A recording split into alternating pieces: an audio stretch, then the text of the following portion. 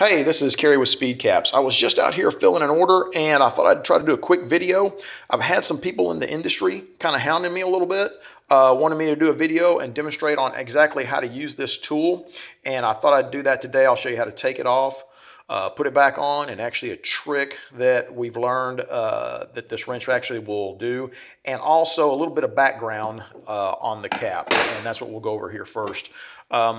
These caps hold such a small amount of oil. I needed to change the oil in my axles on my trailers as often as possible, and what we were finding was this would seat itself on there, would actually seize onto the axle, and we're having trouble getting these off. I've even heard of people breaking these off with hammers because they can't get it loose.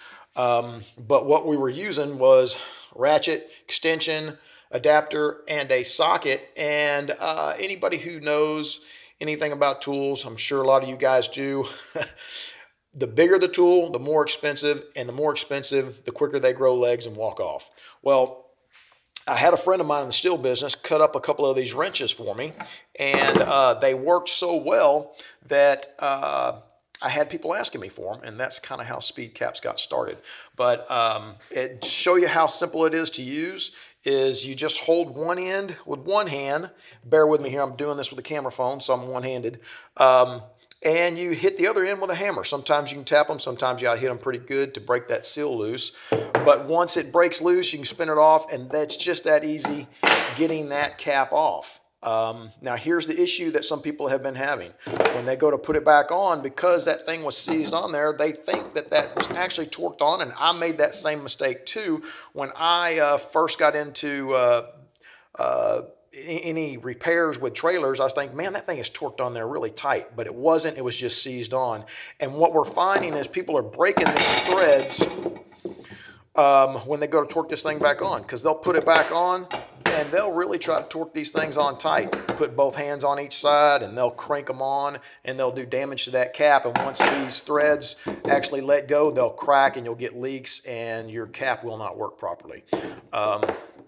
What you need to do is just spin this thing back on hand tight, drop the wrench right over the top of it, crank it back on with one hand only, just like you do a oil filter when you do an oil change on any of your vehicles. It's just that easy.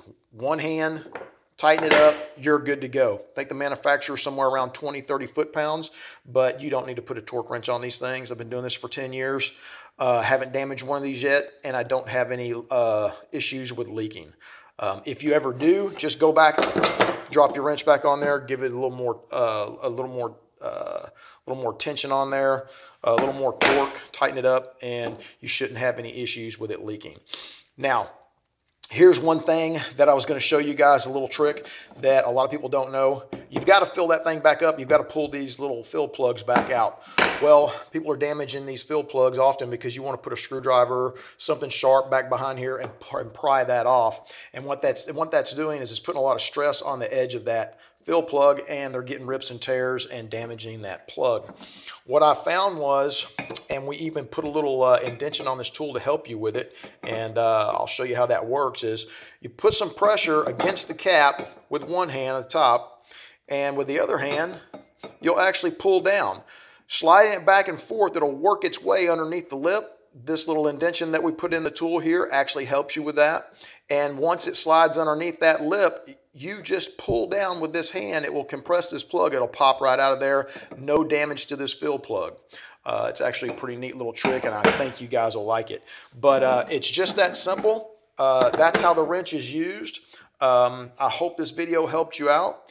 And if you're not on my site already, speedcaps.com, go on, take a look. It's got a new product coming out on there. I hope you guys enjoyed the video, and buy some wrenches. Thanks.